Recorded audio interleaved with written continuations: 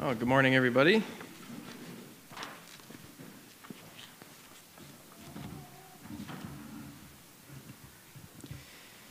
Have you ever heard the saying, cleanliness is next to godliness? I'm not sure where I first heard it, but I've been aware of this saying for most of my life. But if you had tried to find that saying in the Bible, your search would have turned up nothing, because it's not a scriptural reference. In fact, the saying is pulled from a sermon of John Wesley, the founder of Methodism, in 1791. I'll read this passage of his sermon for context. He said, "But before we enter the subject, let it be observed that slovenliness is no part of religion, that neither this nor any text of Scripture condemns neatness of apparel. Certainly, this is a duty, not a sin. Cleanliness is indeed next to godliness." From what I can tell, Wesley was referring to physical cleanliness. As usual, it helps to have some context on the time to truly understand what was being said. The values of cleanliness have changed dramatically over the years. In the 1700s, when this sermon was given, bodily cleanliness was seen in a very different light than the way it's seen today. In a VOA News article written by historian Faza El-Masri, she says this about personal hygiene back then, quote, "In the 1700s, most people in the upper class seldom, if ever, bathed. They occasionally washed their faces and hands and kept themselves clean by changing the white linens under their clothing. The idea about cleanliness focused on their clothing, especially the clothes worn next to the skin. The common view was that the white linen garments they wore below their outer clothes absorbed the body's impurities, cleaning the skin in the process. By the close of the 18th century, bathing was gaining acceptance amongst the wealthy as a new form of personal care. In upper-class circles everywhere, men and women began to see a new value in being clean and bathing as a pathway to cleanliness." So perhaps poor Methodist preacher John Wesley was just begging his parishioners to use a little soap once in a while on those hot English summers. Or was he onto something? Is physical cleanliness important to God? As we are cleaning out our homes and cars in preparation for the Days of Unleavened Bread, I'd like to examine the topic of physical cleanliness throughout the Bible. Does God value cleanliness? And again, because we're so close to the Days of Unleavened Bread, does God emphasize any importance of general cleanliness as it relates to our homes and possessions? This is an interesting topic for me because I consider my wife and myself to be very clean people. Kate is very mindful of keeping things clean in the sense of disinfected, and I keep things clean in the sense of being orderly or neat. In that very example, though, you can see that there are different definitions of the word clean. What clean means to you might not be the same definition of clean that someone else uses. For example, when my wife and I were dating, I told her that I'm a very clean person because I kept my possessions tidy and neat. However, when Kate and I were first married and she saw me clean the kitchen for the first time, she may have wondered if I knew what the word clean meant. So too is this a challenge with the biblical references of the word clean. What does clean mean to God and how it's found in Scripture? Let's go ahead and begin there. The first time that the word clean appears in the Bible is in Genesis 7 and verse 2. Let's just turn there, Genesis 7 and verse 2. And we'll actually start in verse 1, I should say.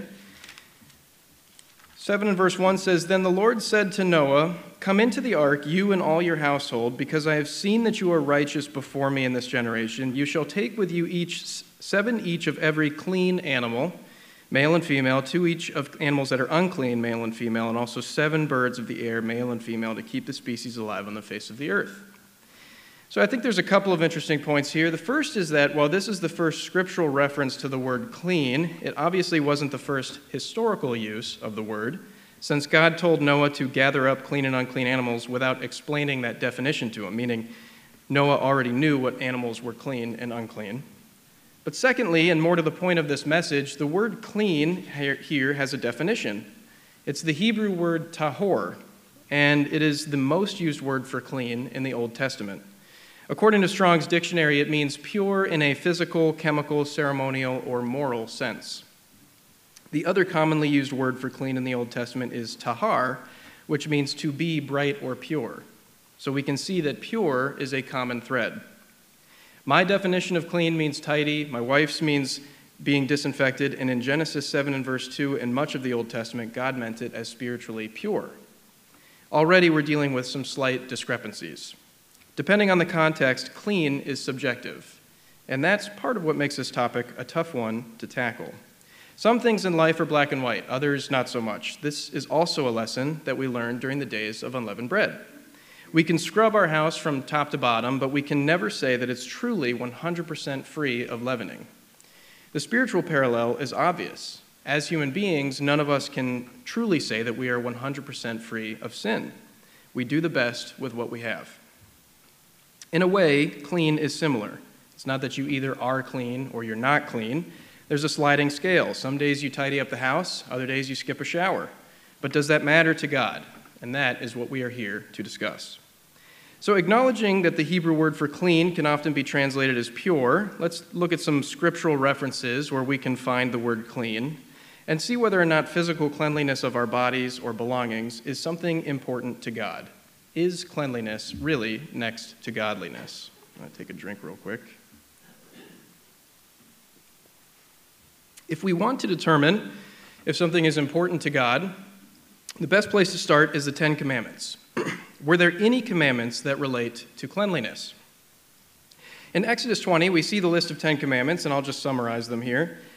We know that the first one is no other gods before me, then no graven images, do not take the Lord's name in vain, remember the Sabbath and keep it holy, honor your father and mother, don't murder, don't commit adultery, don't steal, don't lie, and don't covet. Even if you read the small print, I don't see anywhere where God says that we should make sure that we dust our ceiling fans more than once a year. That said, we also don't see the clean and unclean food laws here or holy day laws written here, and yet we know to observe them. Why? Well, because the 10 Commandments are not our exclusive lists of commands from God. And as we know from 2 Timothy, all Scripture is useful for teaching, rebuking, correcting, and training in righteousness.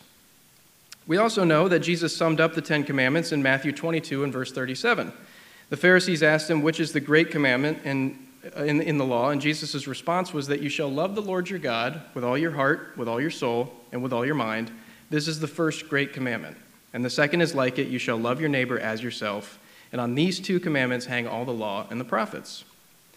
In his response, Jesus is summarizing the 10 commandments. The first 4 are about loving God with all your heart, soul, and mind, and the second 6 are about loving your neighbor as yourself. What I'd like to specifically focus on here is the love your neighbor as yourself section. In the 10 Commandments, we're shown that means honor your parents, don't murder, don't commit adultery, don't steal, don't lie, and don't covet.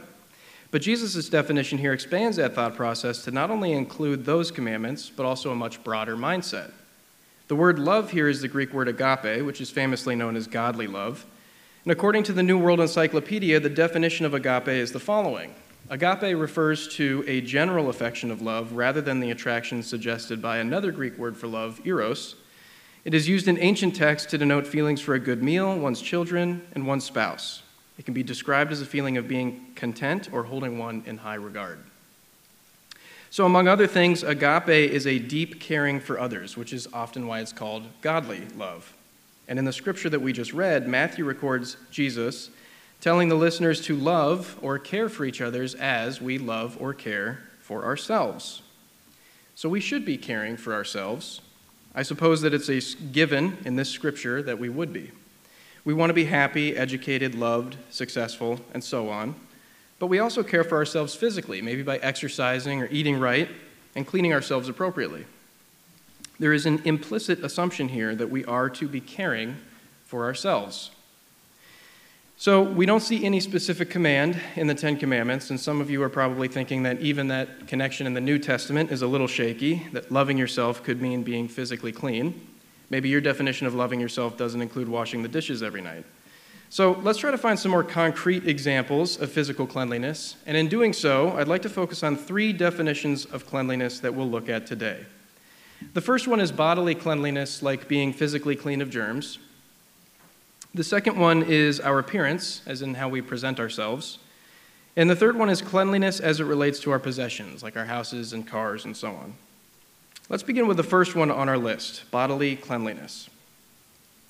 The first place that I think of when it relates to bodily cleanliness is God's instruction to the Israelites through Moses. Let's look at some of those rules in Leviticus. Go ahead and turn to Leviticus chapter 13. This is a very fascinating chapter, as far as I'm concerned. Leviticus 13, most of the chapter reveals how to handle potentially leprous sores in one's body. But it also covers boils, burns, and other sores and afflictions. The general rule that God gave the Israelites is to have a priest examine the sore. If it looks to be leprous or severe in any way, and God gives details on what to look for that, then the person will be isolated for 7 days and re-examined afterwards. The process repeats until the sore appears normal, or it's confirmed that the person is leprous, in which case they are isolated entirely until they are healed. While describing this process in Leviticus 13 and verse 6, we see God instilling the importance of washing our bodies and clothes. Verse 6 of Leviticus 13, it says, "Then the priest shall examine him again on the 7th day, and if indeed the sore has faded and the sore has not spread on the skin, then the priest shall pronounce him clean. It is only a scab, and he shall wash his clothes and be clean. But if the scab should spread at all over the skin, after he has been seen by the priest for his cleansing, he shall be seen by the priest again." So if he is clean, he is not only to wash himself, but his clothes too. And if he isn't clean, he is to be cleaned by the priest, presumably so that it can be done more thoroughly. This, of course, is germ-related cleanliness, which a concept in those days was unheard of. Not only did God tell the priest what to do with the afflicted people, but he also gave them very specific instructions as to the way the sores might look. It's an incredibly helpful chapter of the Bible as a tactical way to identify and handle illness. In fact, this and other passages like it in the Bible have trained the Jewish people throughout history to be cleaner than those around them. Oddly, this turned out to be a detriment to them in the mid-1300s during the period today known as Black Death, which was a disease spread by rats throughout Europe in large part due to the general uncleanness of the people in that age. Jews who tended to abide by the Torah, which gave them cleanliness laws, didn't die from the Black Death as much as their Gentile neighbors and were persecuted for it. But back to our topic, in Leviticus 13 and other scriptures, God emphasizes the importance of cleanliness as it relates to germs. He also highlighted the importance of isolation wherever possible. In part, this is why we encourage brethren to stay home if you feel sick or may be contagious. Of course, we all experienced this a few years ago during the COVID-19 pandemic. But before I move on from Leviticus 13, I'd like to highlight one scripture very quickly. It's Leviticus 13 and verse 40. Verse 40 says, "As for the man whose hair has fallen from his head, he is bald, but he is clean." Now, brethren, I know we have some men in here who are bald. Rest assured, they are clean. It has nothing to do with anything. I just thought it was a pretty funny scripture out of context. So God continues to give his people germ-related cleanliness instructions in chapter 15 of Leviticus as it relates to bodily discharges, which is another more intimate discussion on topics likely not taught in other cultures at that time. Bathing in water and washing hands are common instructions throughout this chapter, as well as isolation. So we can see from these scriptures that God places an emphasis on physical cleanliness in terms of germs and diseases. But we are also very familiar with the stories of Jesus in the New Testament, and as we'll see now and later in this message, Jesus brings a balance to all things. As I mentioned earlier, Jewish tradition held to these standards of cleanliness, maybe even a little too much in some circumstances. By the time of Jesus' life, the Pharisees had been cleaning their hands in a time-consuming ritual cleansing procedure that had developed over the years into an almost religious practice. Let's jump over to Mark 7 to see that. Mark chapter 7, and we'll start in verse 1. Mark 7 and verse 1, it says, "Then the Pharisees and some of the scribes came together to him, having come from Jerusalem. Now when they saw some of his disciples eat bread with defiled, that is, with unwashed hands, they found fault. For the Pharisees and all the Jews do not eat unless they wash their hands in a special way, holding the traditions of the elders." So in this situation, the Pharisees are upset with Jesus and his disciples because they were not washing their hands in the same ceremonial way before eating their food. But was this a problem with germs or with something else? Let's see Jesus' response in verse 8 of Mark 7. Jesus is responding to the Pharisees here and cutting into the middle of it. He says, "For laying aside the commandment of God, you hold the tradition of men, the washing of pitchers and cups, and other such things that you do. He said to them, all too well, you reject the commandment of God that you may keep your tradition." In his response, Jesus highlights that this hand-washing ritual was a tradition of man, not something that had been specifically commanded by God. Does this mean that washing of hands is unnecessary in today's culture or in their culture at the time? Of course not. The issue that Jesus was addressing here is that the Pharisees were putting a ceremonial hand-washing ritual above keeping God's laws in other ways. They were calling Jesus and his disciples unclean when in fact their hearts were unclean because they had been too focused on the physical and not enough on the spiritual. They were hypocrites. I included this passage because I think it helps emphasize an important point throughout this message.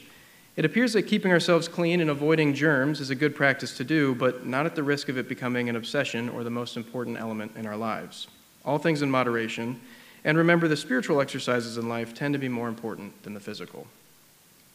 So let's move on. What about cleanliness in terms of our appearance? Technically, we can be clean but still be a bit of a mess, hair out of place or dressed poorly, etc. What does God have to say about that?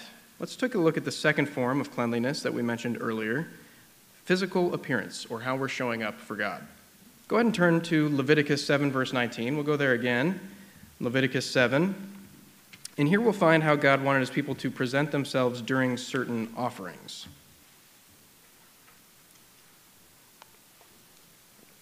And as you're turning there, it's important to know that Leviticus 7 is not the first place in Leviticus that the word clean is used in relation to offerings. In chapters 4 and 6, we see a common thread that ashes left over from offerings were to be left in a clean or pure place. But from context clues, it appears that clean place was probably only clean in comparison to the bloody area of the sacrifice itself, and there's really no further instruction on how or why that area was to be clean. But in Leviticus 7, we see some interesting rules on how the meat from a peace offering is to be eaten. So we'll start in verse 19. It says, "The flesh of the offering that touches any unclean thing shall not be eaten. It shall be burned with fire, and as for the clean flesh, all who are clean may eat of it. But the person who eats the flesh of the sacrifice of the peace offering that belongs to the Lord, while he is unclean, that person shall be cut off from his people. Moreover, the person who touches any unclean thing, such as human uncleanness, an unclean animal, or any abominable unclean thing, and who eats the flesh of the sacrifice of the peace offering that belongs to the Lord, that person shall be cut off from his people." So here we see something that gets a little bit more specific about how we present ourselves, so to speak.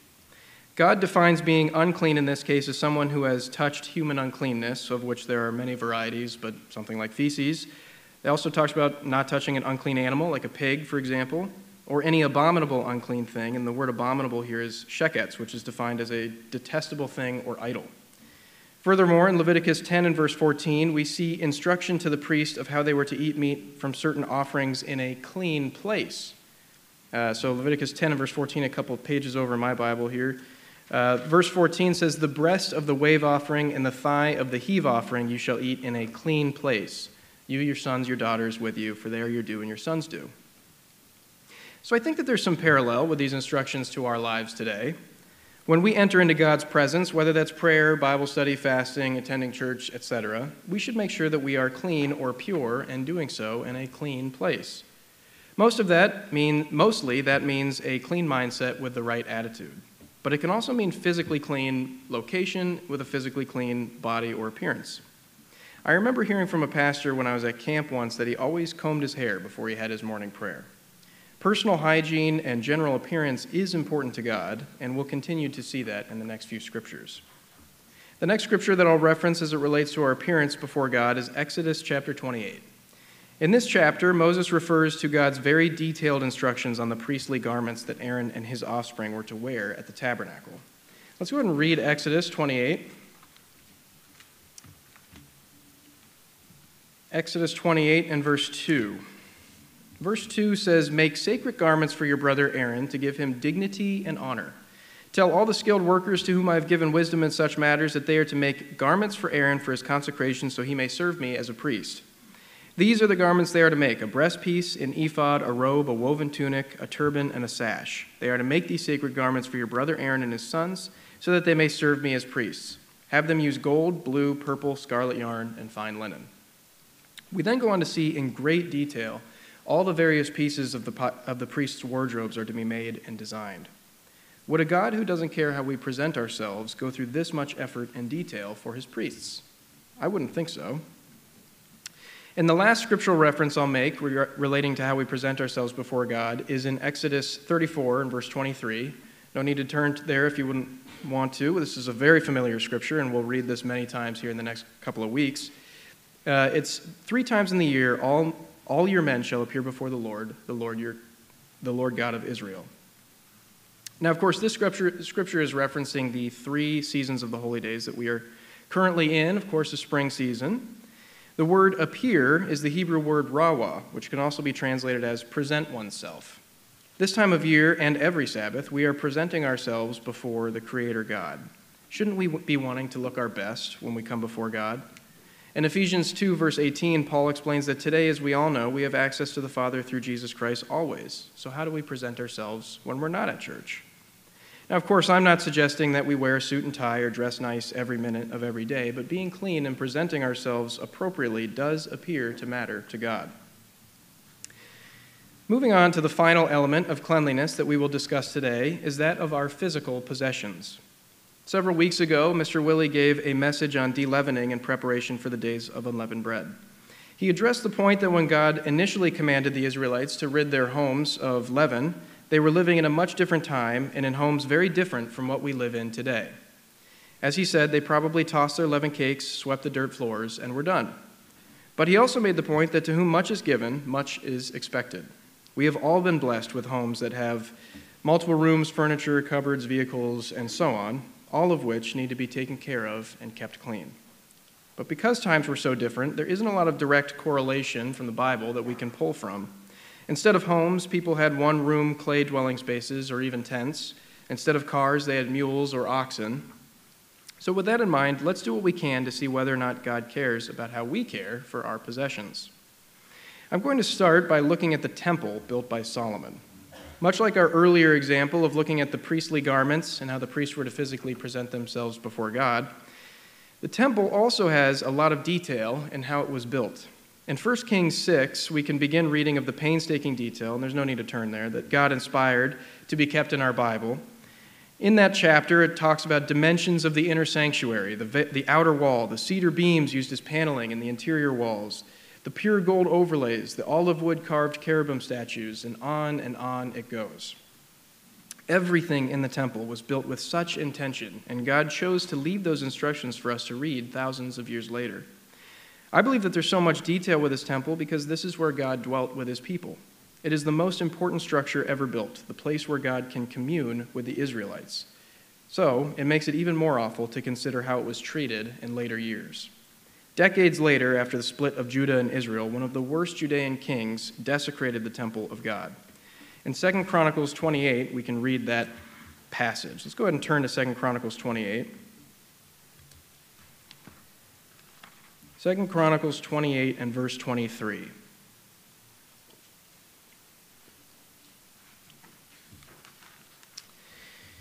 Second Chronicles 28 and verse 23, it says, "For he," which is King Ahaz, "for he sacrificed the gods to the gods of Damascus, which had defeated him, saying, because the gods of the kings of Syria helped them, I will sacrifice to them that they may help me. But they were the ruin to him and all of Israel. So Ahaz gathered the articles of the house of God, cut into pieces the articles of the house of God, shut up the doors of the house of the Lord, and made for himself altars in every corner of Jerusalem." So he cut up and destroyed articles from the house of God, and then shut the doors, preventing the Israelites and the Judeans from entering in and turning them to paganism. His son, Hezekiah, despite his father, was a great king and undid the damage that Ahaz had done to the temple. We see that in the next chapter, 2 Chronicles 29. In the very first year of his reign, Hezekiah commanded the priests and the Levites to help sanctify the temple, and they did. We can see that in verse 15 of 2 Chronicles 29. It says, "And they gathered their brethren, sanctified themselves, and went according to the commandment of the king, at the words of the Lord, to cleanse the house of the Lord. Then the priests went into the inner part of the house of the Lord to cleanse it, and brought out all the debris that they found in the temple of the Lord to the court of the house of the Lord. And the Levites took it out and carried it to the brook Kidron. After that, they performed a sin offering and began to make things right with God." I think it's important here, at least in the context of this message today, that the first thing that Hezekiah needed to do before he could fully make things right with God was to clean his house. We've only looked at a section of this passage, but Ahaz didn't just desecrate the temple. He also established pagan altars throughout all of Judah, which Hezekiah ultimately destroyed, but Hezekiah started with the temple. Now, our homes are not technically the same thing as the temple of God, but as we referenced earlier, we have direct access to God today, so we don't need the priests and the animal sacrifices and the physical building of the temple to reach God. Should we be caring for our homes in the same way? It's an interesting thought. Another consideration is that while you may have bought your home or have the lease on your apartment, ultimately God owns everything on earth.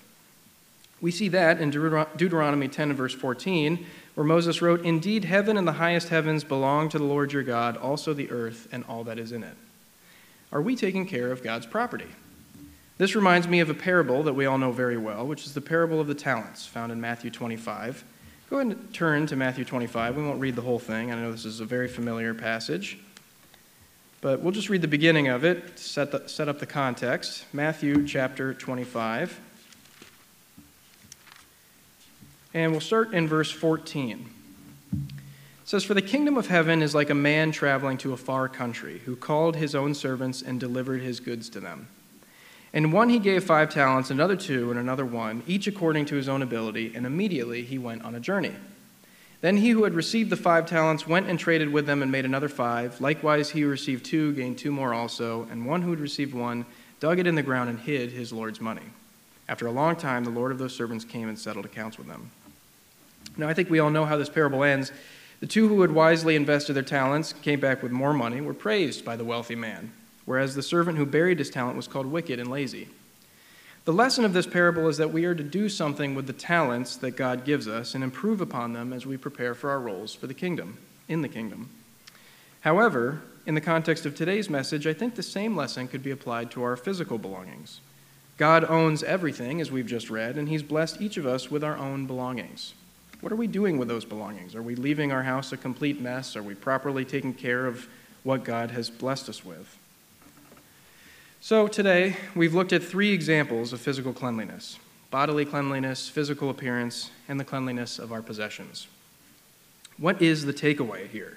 Do I expect you to clean your houses from top to bottom every week now? Will I ever get an invite from somebody to come over to their house after having given this message? Well, I think with all things, there is a balance. Solomon said in Ecclesiastes 3 that there is a time for everything, a time to build up and a time to break down, a time to cast away stones and a time to gather stones. And in verse 8, he specifically says a time to keep and a time to throw away. God can and does see us 24/7. He'll see us messy, clean, and everything in between, and the same goes for our homes. We cannot expect to be clean all the time. The point is that we should be putting in an effort and treating our belongings and ourselves with care, especially when we come before God. That's, of course, why we dress up in suits and ladies wear dresses when we come to church every Sabbath. We are coming before God, and it's important that we look our best.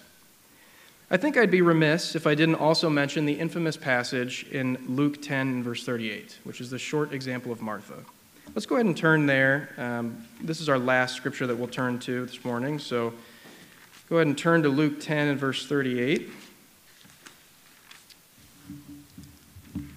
So it says in verse 38, it says, "Now it happened, as they went, that he entered a certain village, and a certain woman named Martha welcomed him into her house.